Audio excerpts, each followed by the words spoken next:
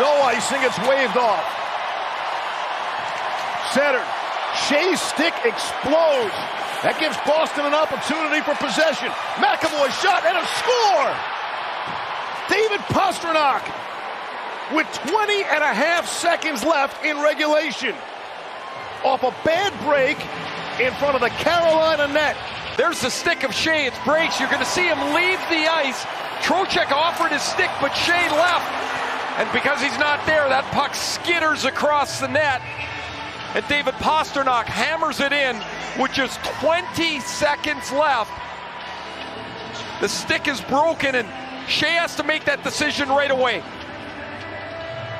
If he turns right here, maybe he can take Trocheck's stick. He goes to the bench. It deflects midway to the net. Cassidy is called timeout. They're drawing up a face-off play from center ice, and it'll be Bergeron and Stahl in all probability to take this draw. Wend leaves. Is a neutral zone face-off so important? This is it right here. Swayman remains on the bench. Extra attacker on for the Bruins. 6-on-5. Carolina's got their two studs on the back end. Slavin and Pesce out there behind the Stahl line. If Bergeron can win the draw, it's something quick, tipped and into the zone. Bergeron did win it. Kicks it back from McAvoy. He'll backhand in. And they'll look to chase. Slavin faked the forehand. Went backhand. Kept inside of the net. Marchand had the opportunity. Loose puck in front.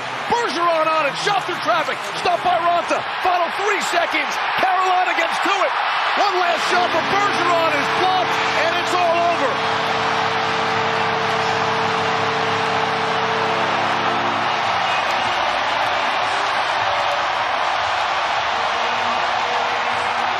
Carolina Hurricanes on to the second round.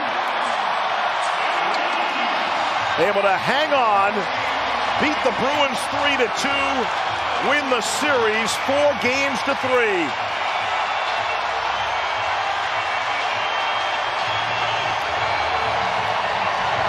It's amazing how long that 20 seconds lasts. Marchand with the chance, the block by Slavin. Now it's to the front, but the puck's still alive. It gets all the way through until Slavin can clear it out. And Antti Ranta wins 3 games at home, and Carolina moves on.